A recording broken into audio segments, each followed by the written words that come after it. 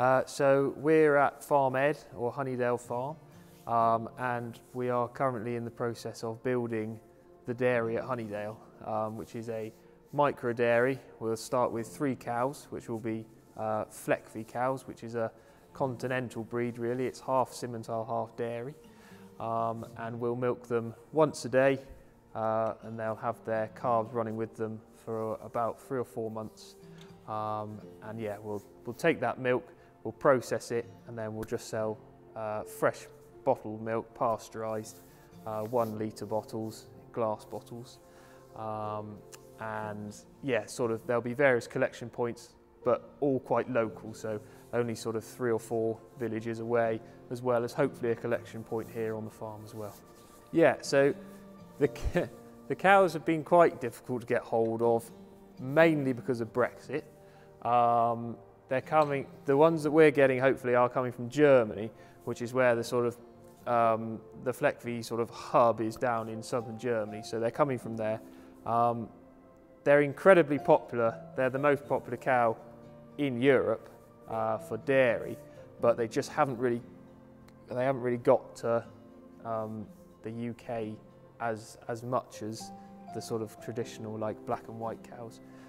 But they are slowly making a bit more of an appearance, because there's a lot of problems from overbreeding black and white cows that are becoming sort of making them quite difficult to keep going and that sort of thing.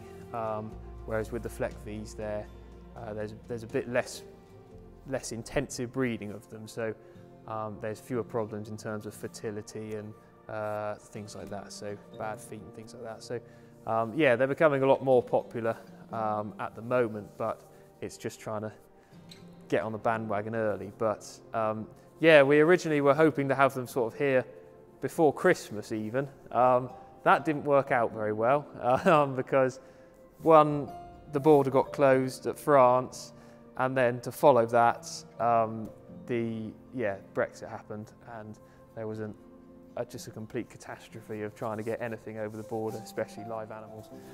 So yeah, they've sort of worked it all out now. The other trouble was, because we only want 3, they don't warrant their own lorry coming.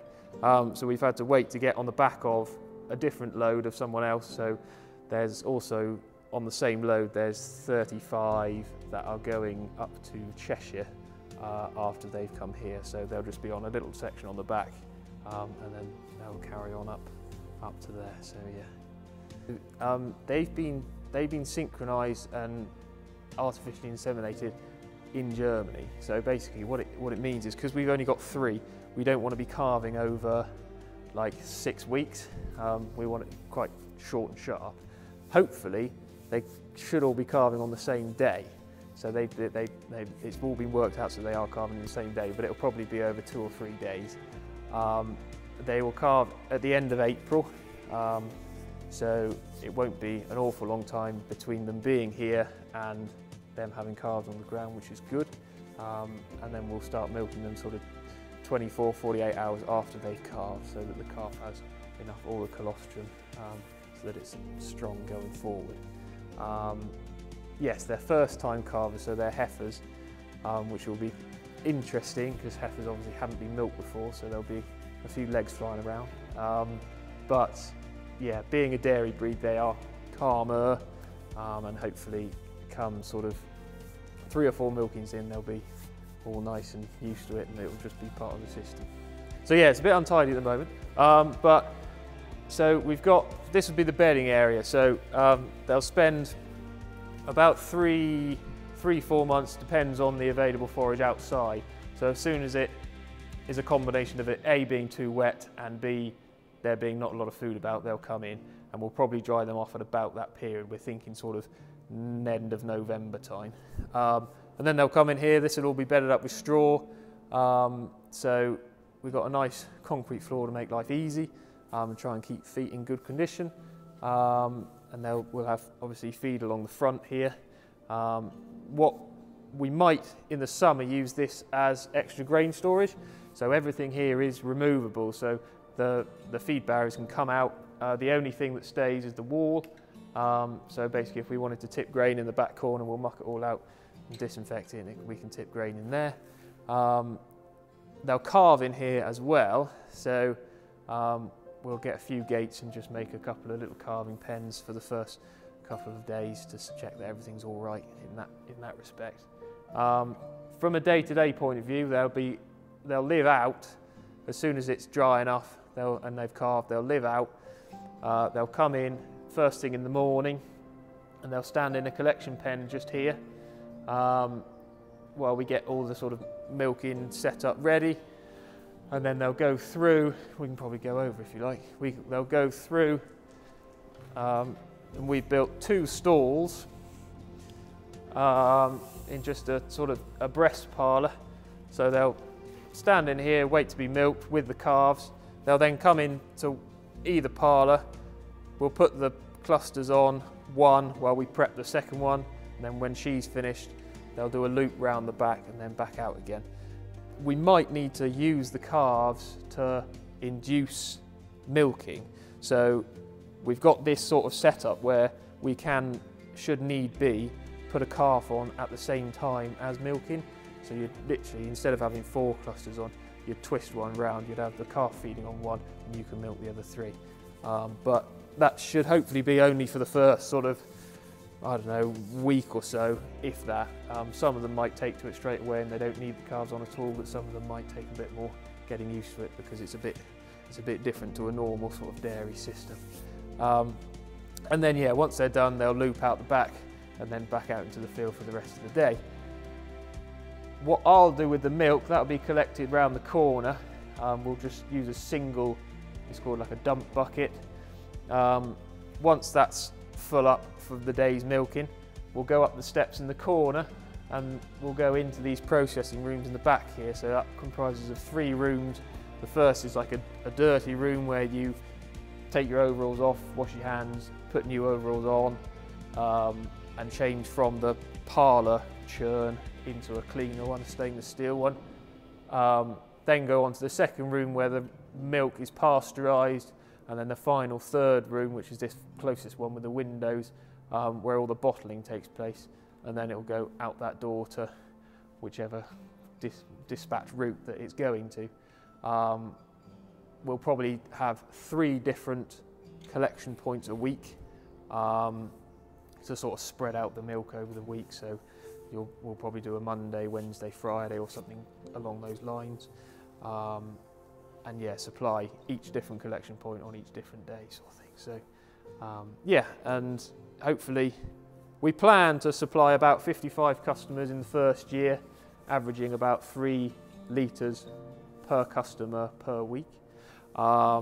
That may all change. It depends on how much the calf is drinking. It depends on how much the cow is yielding. They yield a little bit less because they're heifers to begin with. So in the following years, there'll be more milk available. But for the first, we just thought we'll keep it nice and simple.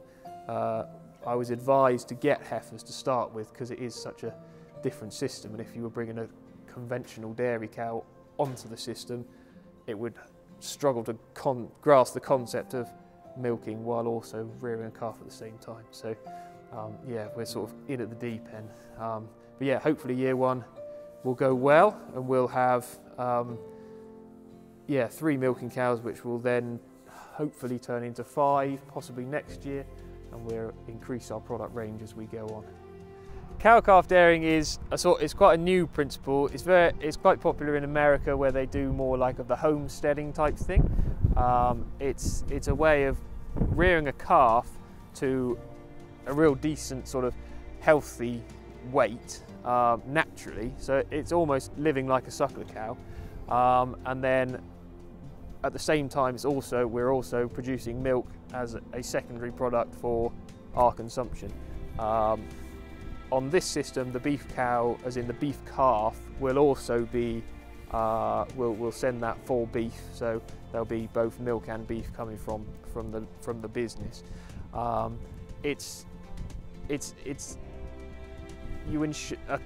cow will rear a calf far better than any milk replacer or artificial milk or robot or anything like that. So because we're only milking once a day, it's a good way of keeping production up in the actual cow. so that your yield doesn't drop too much. But there is a fine balance between not letting the cow have too much, the calf have too much, therefore leaving not a lot for you. So we're going to do we're going to practice a thing called quiet weaning, which is where you separate cow and calf overnight. You then take the production that is first thing in the morning, so you'll get that overnight production of milk, and then after milking, the cow will go back with the calf for the rest of the day, and it can feed for the whole rest of the day, and you'll separate them again sort of late in the evening. So they'll graze all over the farm, so we've got loads of different things that they can graze on, which will be quite interesting to see what it does to the actual taste and the milk profile. There are dairies that are doing herbal lay grazing at the moment on a large commercial scale, but we've got other things as well. So this is rye vetch. This will probably be more or less the first thing that they graze on after we fence train them, because it'll all be on electric. So there's herb-rich lays, there's rye vetch, there's permanent pasture, there's samfoin, and then there's various other trial plots. You know, we had a sort of samfoin cross vetch plot over there last year, and they'll sort of, first of all the cows will go through and they'll graze, and then secondly the sheep will go through and they'll graze after that, because they obviously graze in different ways. So it'll be, you know, good for the plant health, it'll be good for the soil structure, it'll be good for just keeping the whole thing sort of sustainable and keeping it all healthy. The only problem we have here is we're on stony brash, Cotswold brash, and it does need rain in the spring. If there is no rain in the spring, it doesn't grow. It's looking quite nice at the moment, but if it now doesn't rain, so it looks quite dry for a bit, which is nice. If it doesn't rain and the soil temperature doesn't warm up, we might be in a bit of a sticky situation, but we can always get available forage locally, which is good, but it'd be nice to be able to just, you know, keep everything fed from the farm. So, you know, we're hoping to sort of cut the samfoin for hay or silage, and then we'll feed that back to the cattle over winter when they're in. Same with the permanent pasture at the bottom. But yeah, it's, you know, it's having enough for the cow to produce milk, the calf to grow on as well. So yeah, there's a bit of demand for good quality available forage, which I'm sure will come. It always finds a way of working itself out. But it's that hunger gap at the end of the winter, not quite the beginning of the spring, when nothing's growing and everything's been eaten. It's just a slightly nervous moment. We are hoping, although we don't want to get too carried away, we are hoping that the cows will arrive on a week today, so the 22nd. It's been, like we said, it's been difficult to get hold of them, and although I am incredibly excited and quite nervous, I don't want to get too carried away thinking they'll definitely be here. But yes, hopefully the 22nd, calving end of April, cows and calves turned out end of April, and we'll start milking, and it'll all go nice and smoothly from there, so we'll see.